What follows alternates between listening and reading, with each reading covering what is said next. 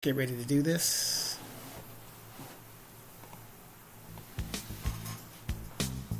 All right, you guys, second hour. We are back. I am still with the unofficial mayor, Daryl Terrell. And if you missed the first hour, go back and listen to it. Donovan Sadiq. You guys are on the Donovan Sadiq Show. Welcome. A lot of stuff going on. A lot of elections that we've really got to start thinking about.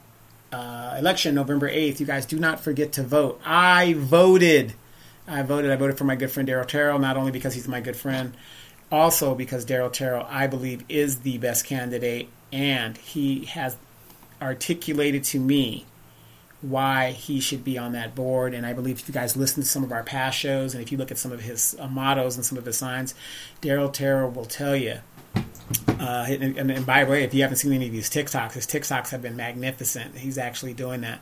His opponent, haven't seen much. I don't know if she's resting on pretty. I don't know what's going on. But Daryl, in this election cycle all over the nation, a lot of people feel that they don't have to do debates anymore. Yeah. They don't have to show up to anything. They're not accountable to anything. So, honestly, how do you feel about how the election is going? Between you and Carrie, how do you think it's gone? I feel it's going. I feel optimistic, very optimistic. I feel like I will win this election, and I will win it based on the facts, the message I've given. Now, see, it's different than having people, like in some videos, speak about you. Mm-hmm. But see, I did things differently, because I took what we did in 2020 when I ran for mayor, mm-hmm.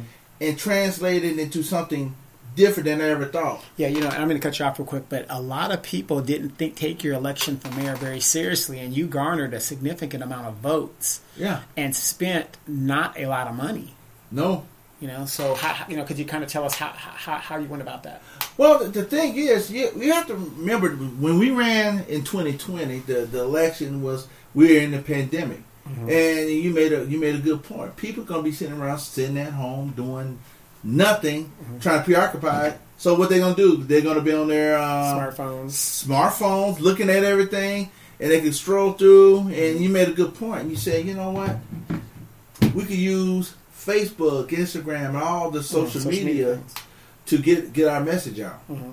And we were creative in putting that message out. We went to Adrian Mitchell Park to talk about things over there, but it because people have to think, when you get some of these mailers, sometimes you look at them, you hear people say, "Oh, I just throw them away," or look at them and toss them. But see, when you have something in front of you like Facebook, TikTok, or these other social media, you could get a message out that's crafted. And you got to think about it, because most of my messages on these platforms, you could see exactly, you could visually see what I want to do. Right, and what you're talking about. Yeah, when I'm going to different places, when I explain, when I go to Karma, or when I go to different places, and you guys kind of wondering, it makes sense to you. Oh, I did not know that. Mm. And it's different than just seeing something someone post on Facebook and just a couple of statements and all that. But when you see me out there trying to explain to you what I'm trying to do, mm-hmm. and explain to we don't have this and this and that, and I drive to Corona to let you guys know that if you want logistics, you got to go to Corona. Mm-hmm. Why not in Moreno Valley? Mm-hmm. It's a point. I took the effort to do it because that's what people do. Normal people do. They get in their car. If they want to go to logistics, get a certificate, make more money, what they do? They get in their car, and drive from Moreno Valley to over there. Right. It's more and more interactive, so people can see. And so you taking that step forward from 2020 to this time around, it's the fact we're doing things a little different. We're doing things the same, but we're doing it more, because I now understand about TikTok, and I'm using the TikTok app to produce a lot of these things. It's just me by myself doing it, mm-hmm. and to get my message out about economic mobility, using my father, who and try to explain to people. He was one of the forces, him and my mother and my grandparents, forces why I do what I do as far as by economic mobility, because we wouldn't have lived our American dream, their American dream, if it wasn't because he talked about economic mobility. He talked about getting trained And so he be able to get that big old Cadillac, that big Eldorado Cadillac, that nice house in the suburbs. Be able to have a basketball court where we could shoot basketball at, because we lived in a 1-bedroom apartment in West End, Atlanta, by Clark, Atlanta. That's where we lived. And so when you visualize to people that Daryl Terrell is you, he's me. He works every day. He had 2 jobs, and he's showing us a normal. I'm not dressed up in a suit. I'm not in suit and tie. I'm not. Well, only when it's applicable do you get up in suit and ties. Well, yeah, exactly. But see, the thing that it's like everyday people, like you was telling me before.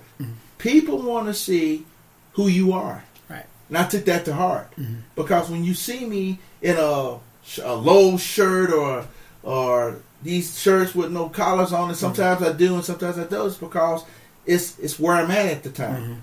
And so I'm going to be the type of person from Moreno Valley representing our community, a voice. It's going to be a person just like you, not just talking about, but really living the life like a normal person does, who works every day.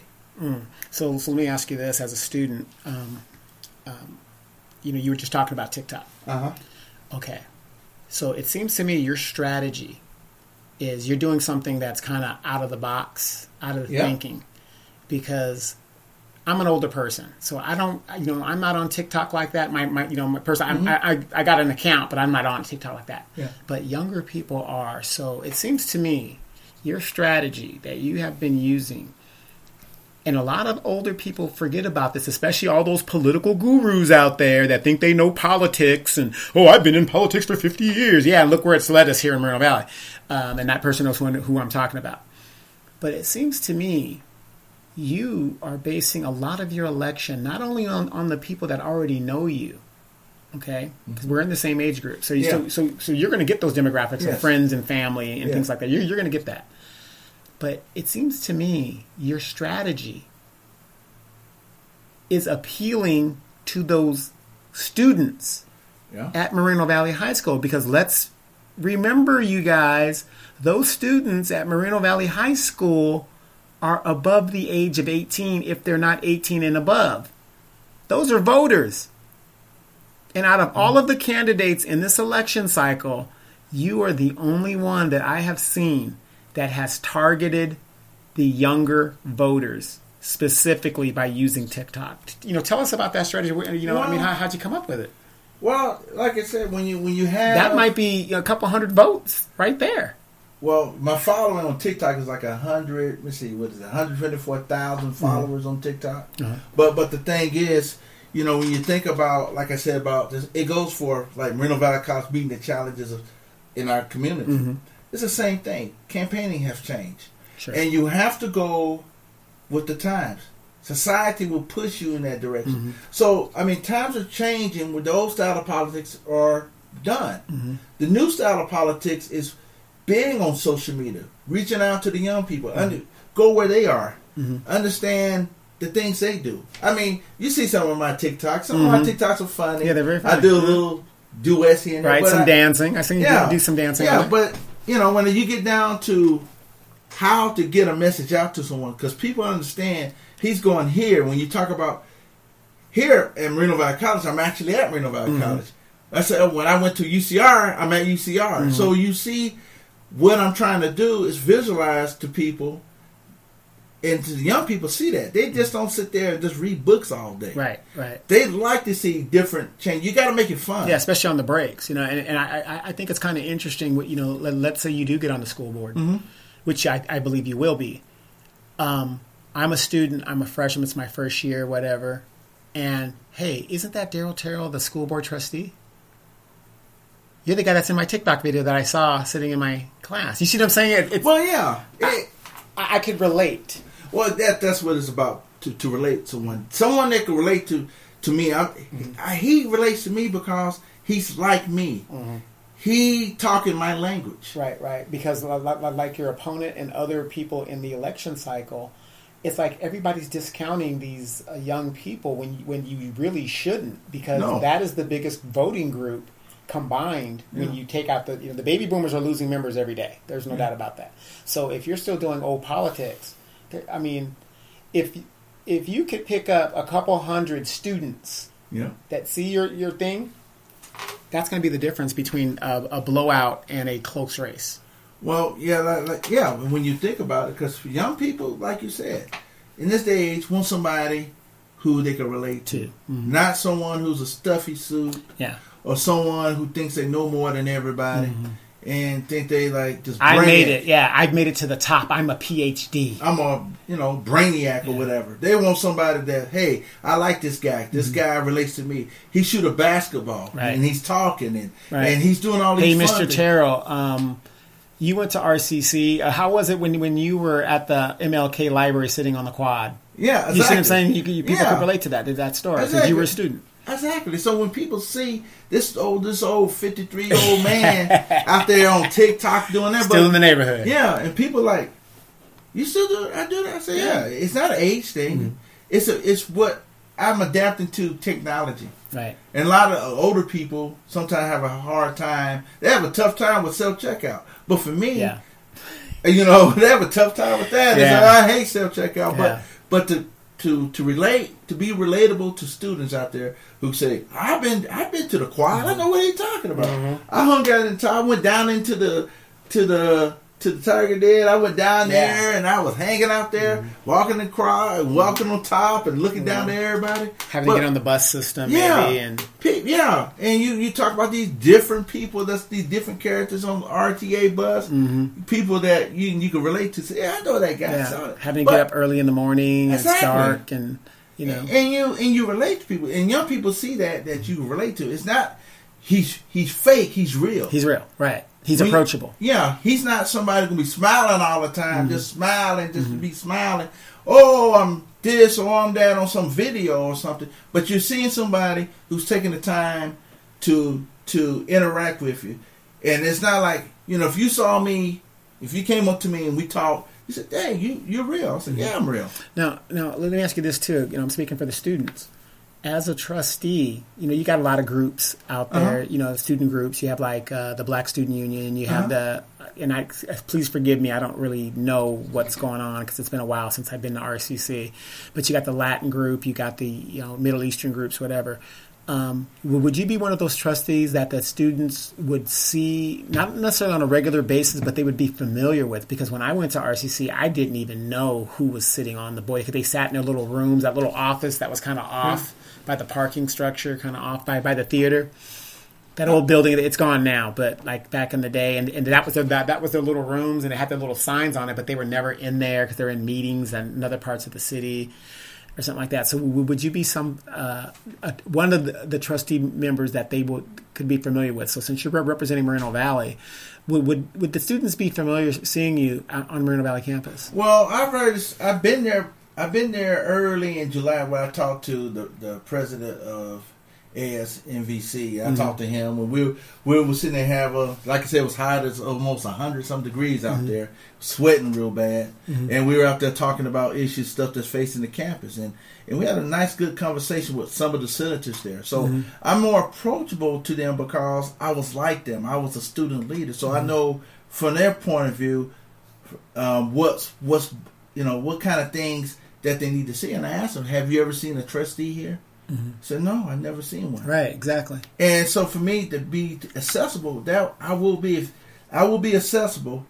And as long as, my schedule allows me to, at least I'll be there. Because you got to work. Yeah, I got to work. I got to make a living. I got a full-time job, but it won't stop me to drive over there to see the students and see how they're doing. And anything I do could help them. And I won't be invisible. I won't be there just to show up on election day, but I will be there. Like I told when I saw one of the president again at the opening of the new School of Public Safety at Ben Clark Center, and we were talking again. I said, hey, you see, I said, have you ever seen one of the other candidates? They said, oh, they was at the main campus. I said, but not there, right? No.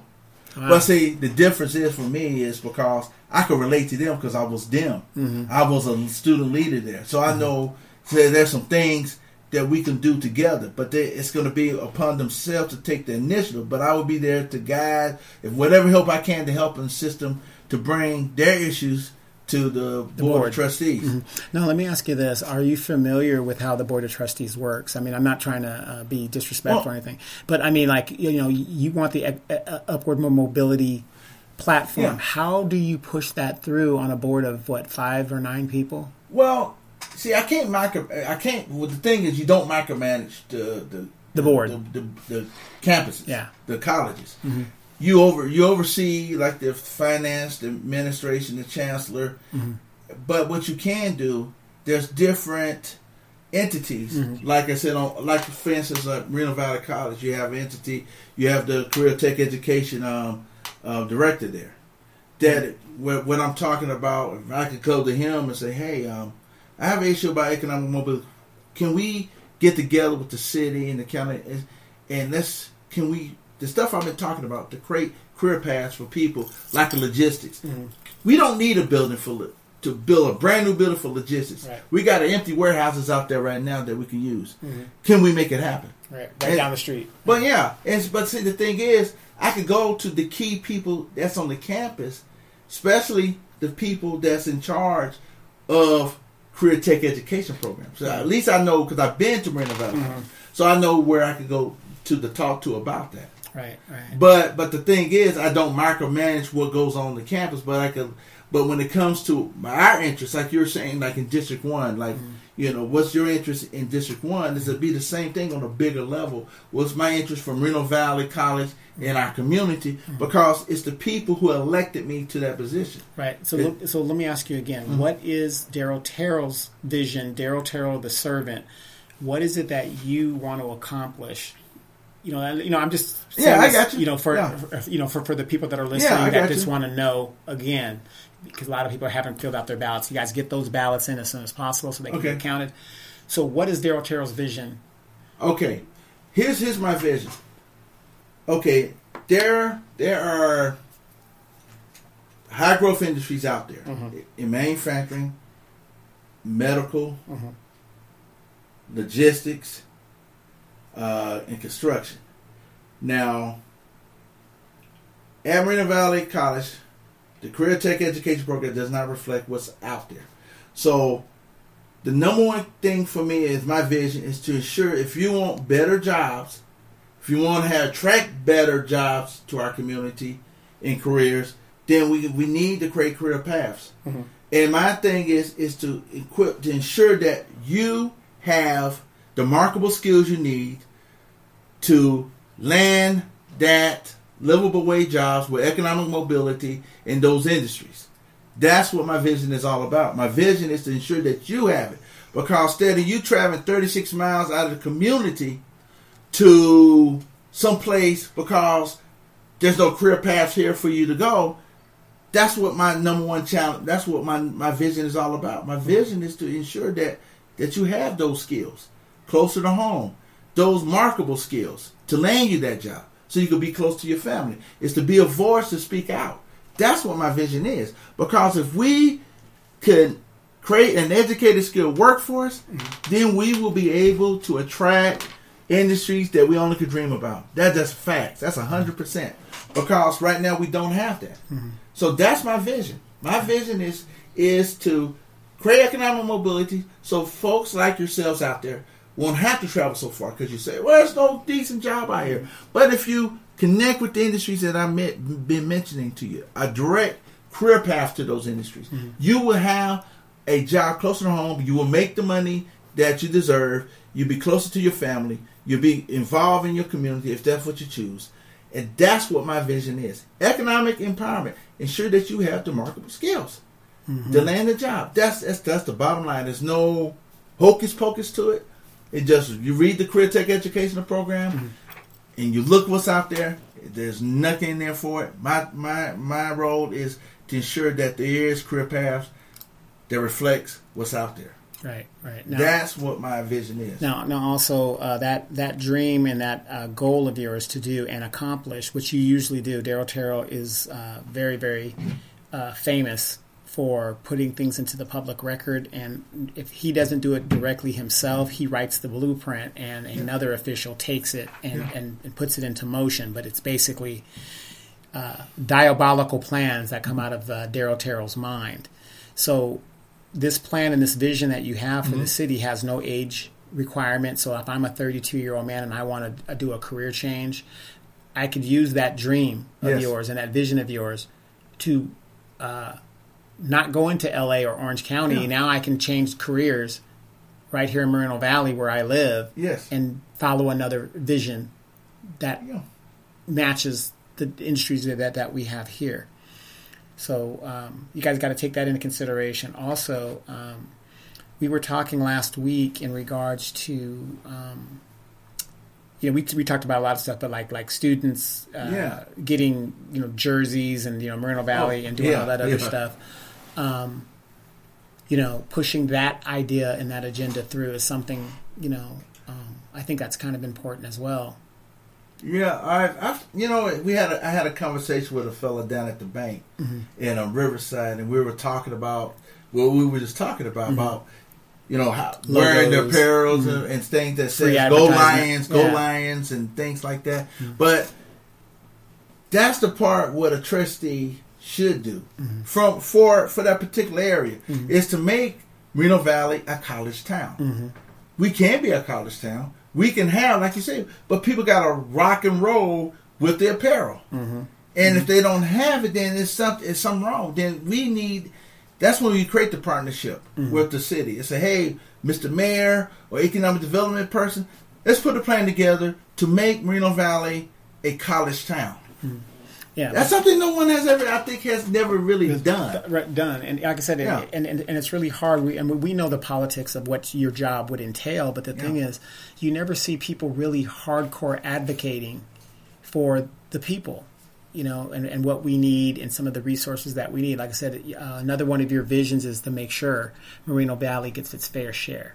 Yes, sir. So in doing that, does that mean that you're going to be going to combat with the RCC board down there or the board down in Norco?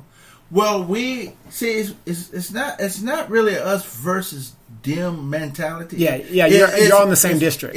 But what it is our community has for far so long has lacked the career tech educational programs and other.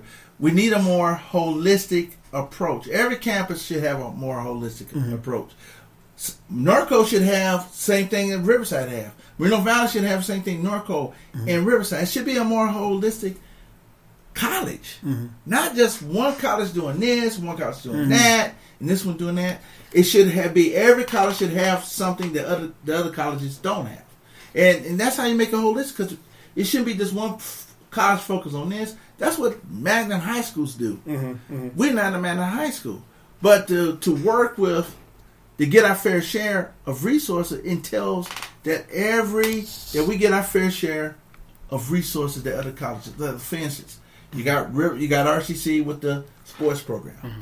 Moreno Valley College don't have a sports program. Norco have somewhat of a program, but not very much. But when you have equitability, that means every college should have some type of sports program. Right. Not one having everything. I know how old it is. I know how expensive it is. But it doesn't stop us from having our fair share of those type of sports programs, or, like I said, the career tech education programs, or some of the art programs, or things that other schools have. We don't. Every school should be holistic. Right. Well, let me ask you this as a father. I'm a black man, and you got some Caucasians here, and you got other groups here, right? The dominant society, our dominant community is Latino Hispanic, and there's nothing wrong with that. But that gives them a definite advantage over the other groups, and it's very, very hard. Now, I have been trying for years to speak fluent Spanish the correct way. I like to learn the Spain Spanish, which is the more etiquette one, more straight. But of course, I'm from Southern California, so I speak a lot of slang Spanish when I can. And we were talking about an immersion program, because you've got students now that are, let's say they're Caucasian, and let's say they're black, African American, and they didn't take any Spanish in high school, right? They took French. I don't know how you would do that, but people, some people did do that, and then when these kids graduate from high school, they find out that they're at a disadvantage because they can't speak a dual language of a dominant language here in the United States, and you know how I am. I'm very, very pro-black, but I'm also very, very real. Yeah, I do not think you should be in the United States and not know how to speak Spanish. We're in the Western Hemisphere. You've got a lot of Latin countries, Central America, South America. A lot of them speak Spanish and some combinations of. And I think that a lot of our students are discouraged to even stay here for the simple fact that, Spanish is a dominant language on the West Coast here. And we have a lot of students graduating that don't have Spanish-speaking parents at home and relatives. So when you go to a junior college, even a lot of colleges, they have Spanish. But the prerequisite is you had to have taken something in high school. Why don't we have an immersion program for native-speaking English speakers like myself? If there was an immersion program at RCC or Moreno Valley, I would enroll right now to better my communication skills. Thus, I have a better chance of getting a job because a lot of companies want you to be dual language. So what is your thoughts on an immersion program at the college level? Well, I think, as you pointed out, it's a challenge in this country. It becomes a barrier for people to advance. When you think, just like you said, people are seeking. There's a demand of people that can speak a second language, especially Spanish, and it's a more economic incentive for people to do that. But like you're saying, to meet a challenge again, like colleges, Moreno Valley College meeting the challenges in our community. See, that's a challenge in itself that we could provide for people to help them better themselves, but not only economically, but better culturally, to be able to communicate with other people. Because when you build bridges, you build walls in front of people, they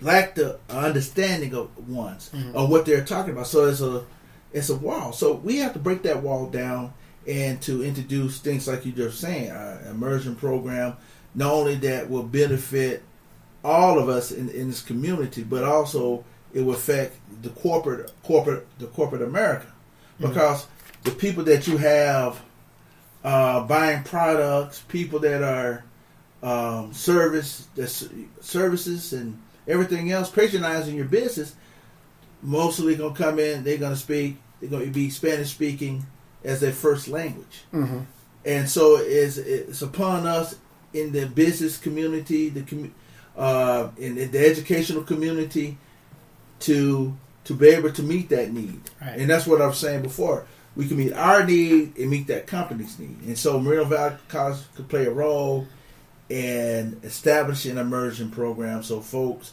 can be able to, we can link together, provide better service for us, our Spanish-speaking people. No, our non-Spanish speaking people, yeah. Yeah, but that would help us to be able to bridge the gap of knowledge and culture. Because the reason I bring that up, and a lot of people talk about it, is this. Like you said, we have to deal with the tech that we have here in our city. Yes. So we have a lot of warehouses here, a lot of high maintenance type warehouses. So most likely, let's say I get my 2-year degree from RCC in logistics. I'm not starting at the bottom. I'm going to most likely be a supervisor or a manager or whatever with my 2-year degree, right? A lot of my people that I might be supervising might not even speak English.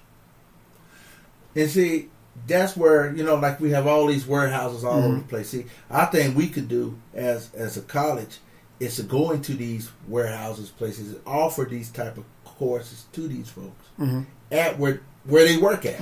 Instead of going all the way to Moreno Valley College, we could go where they are. Sure, absolutely. Because you have, like I said, you have the School of Public Safety is over there, and they're going to expand it to some other areas. Sure. But the thing is, we could use what we have out there. Go to these places like the Amazons, the P&Gs, and places like that, and present those type of courses to to the employees out there. Mm-hmm.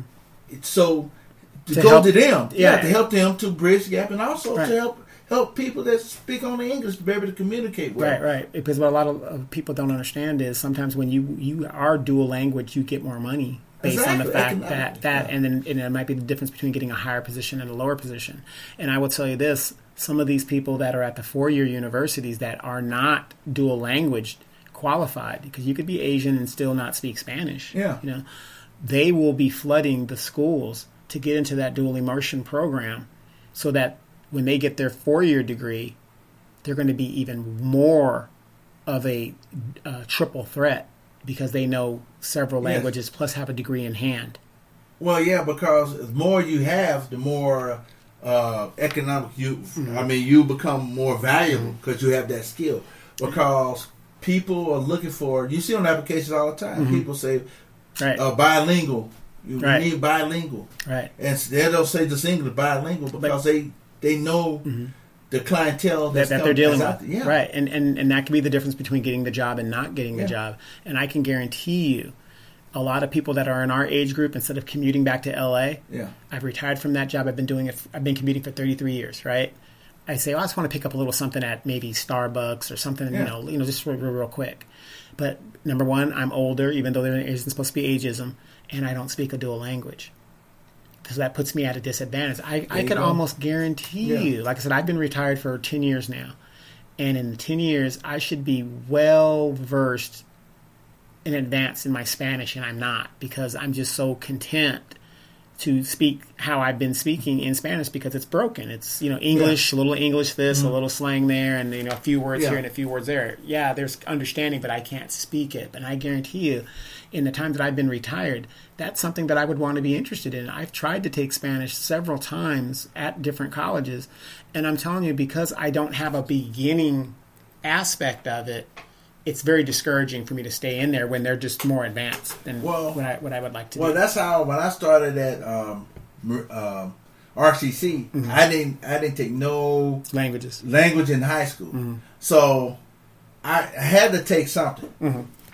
Because then I thought, Spanish. I never took Spanish here. This guy never took Spanish before in his life. I started from scratch. Right.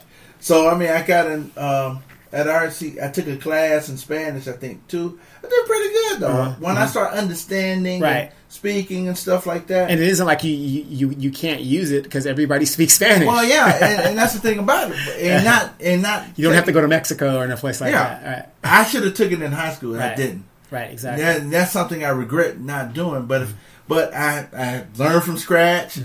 Went to UCR and I took a conversational. I did pretty good in there, and I took another Spanish class. I did pretty well. Because I honestly believe if that thing was some kind of immersion program would be offered, that would also help the community come closer. Because as a non-Spanish speaking person and of a different culture, now I have a better appreciation of what the majority of the people are doing and saying versus always trying to be on the outside looking in. Yeah, because you can see people at, especially where I work at Lowe's, and there's Spanish-speaking folks that come in, and they get really frustrated because they can't find they can't find nobody speaking Spanish, so they get really angry, and they just like.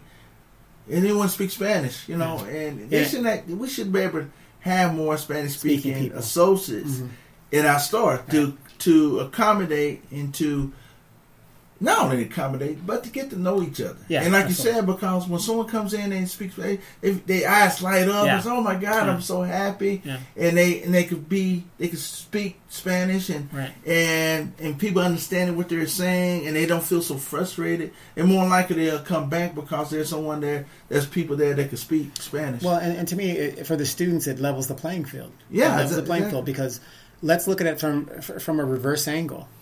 We think, Americans, I'm black, I don't have to learn that, I'm in America, and that's true. You don't necessarily have to, that's not there's no dominant language in the United States other than supposedly English, but we know that's not true. But you look at these other people that come here and migrate and immigrate here to the United States, they could speak their native language and within no time pick up English.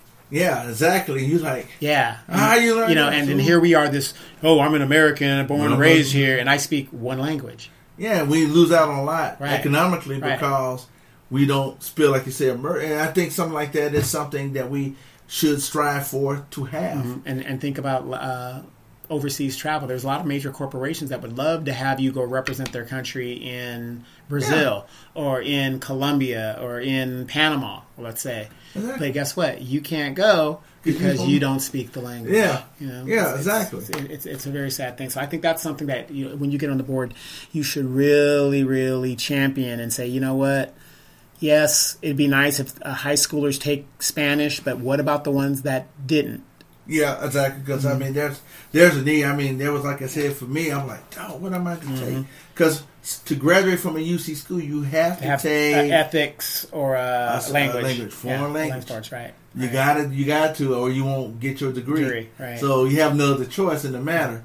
Yeah. But in the long run, it benefits you overall, economically and socially and everything, culturally. And culturally and community, because like I said, a lot of older people like ourselves, we would go back and take that immersion program, at least to pick up a little something, because most of my neighbors are Hispanic. I mean, and the grandmothers and the older folks, they don't speak no English. No, they don't.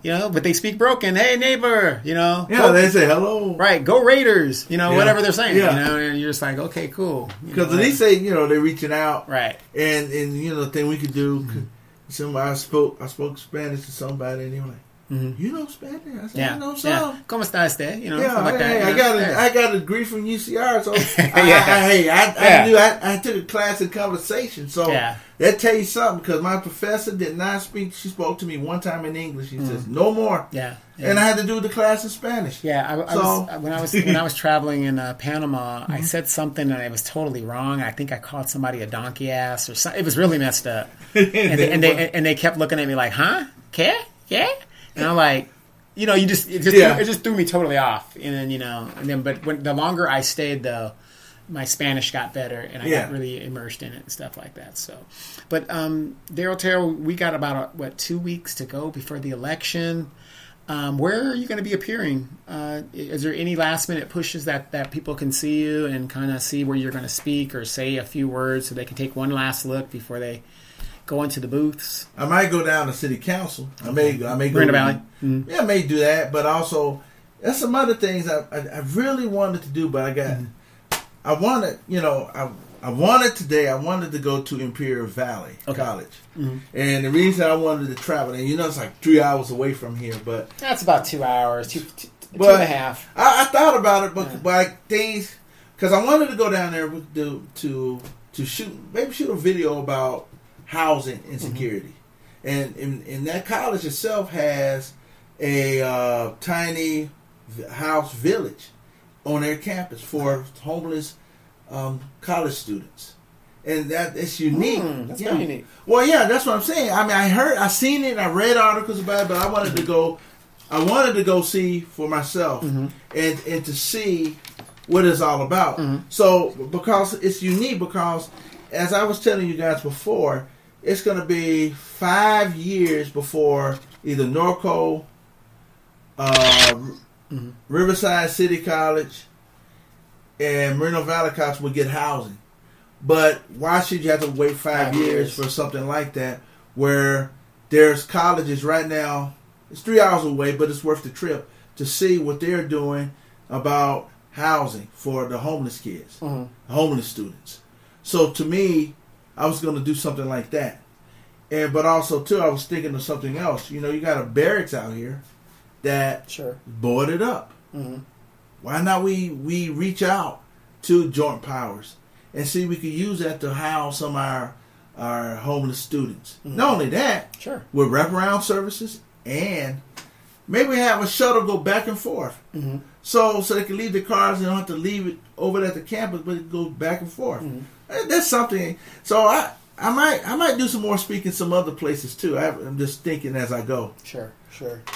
But that's to answer your question. But I thought about going down there too. Right. Real quick, do you have like a Cash App if somebody wants to donate and kind of like, I know we're in the last throes of the campaign, but do you have like a Cash App or just go to the website? Well, the people could go to you can go Venmo. Venmo. Or you can go to PayPal, because all all my accounts are linked to my campaign account. Sure, gotcha. So you're not going to give me money. You're giving my campaign money. Uh-huh. So if you want to, you can go to Venmo, or you can go to PayPal if you want to donate to the to the cause. So we would go to Venmo. Let's say Daryl Terrell. Yeah, you could just say put Daryl Terrell in, and so when you receive it, I just put the.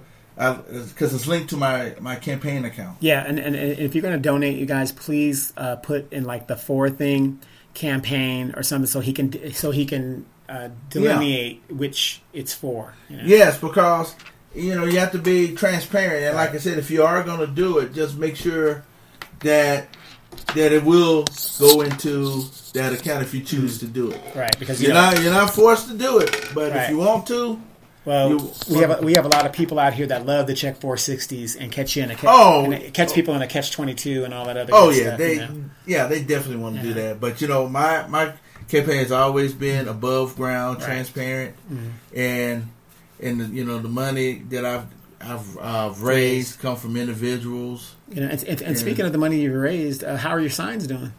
My signs are still up. No one. I take that back. Somebody tore one of my signs down off of Heacock and Ironwood, but that's okay because you know what? They ain't stopping me. Right. So whatever they do, I'm gonna keep on pushing forward, and no matter what they do, I'm gonna be on top. Yeah, I'm gonna win this election. Yeah, and now if there's a camera in that system, you can go to the camera system and kind of see who did it. Because they tore it down, but that's okay. We put it up somewhere else. Sure. But a lot of people don't know that it is a misdemeanor to deface campaign signs because those are personal property. So if you're one of those people out there defacing signs, please, it is not worth getting a misdemeanor on your record.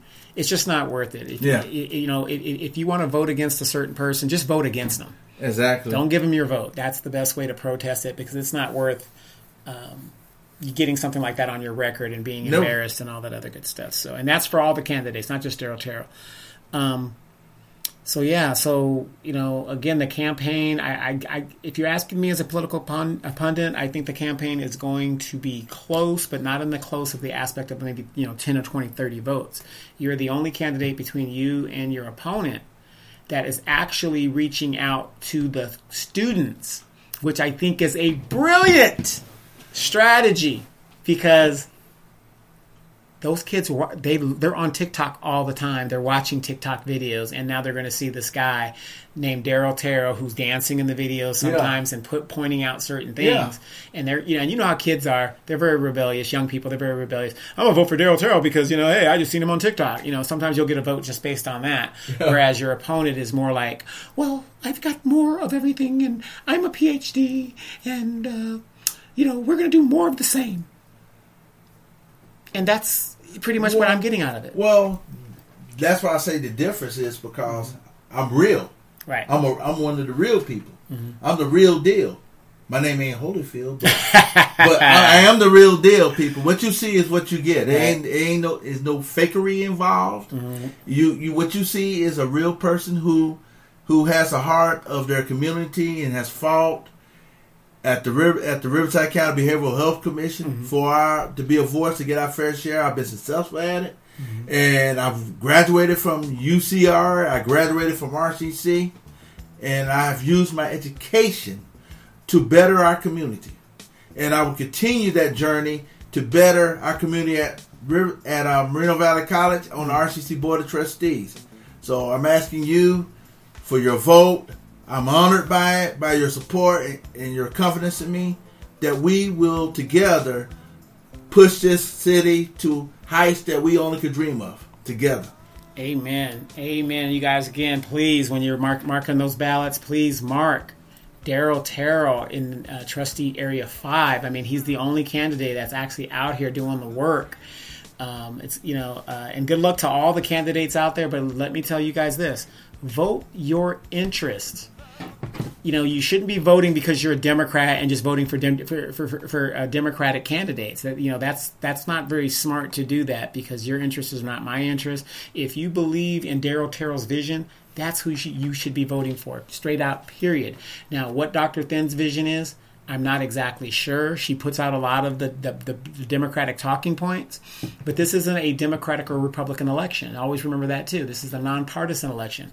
If you got college-age students that are going to college, and you like some of the things that Daryl Terrell is talking about to keep your kids close and here in Moreno Valley, and giving them that upward mobility, this is the guy to vote for. I have no doubt that Daryl is the candidate that we need to sit on that board to represent Moreno Valley.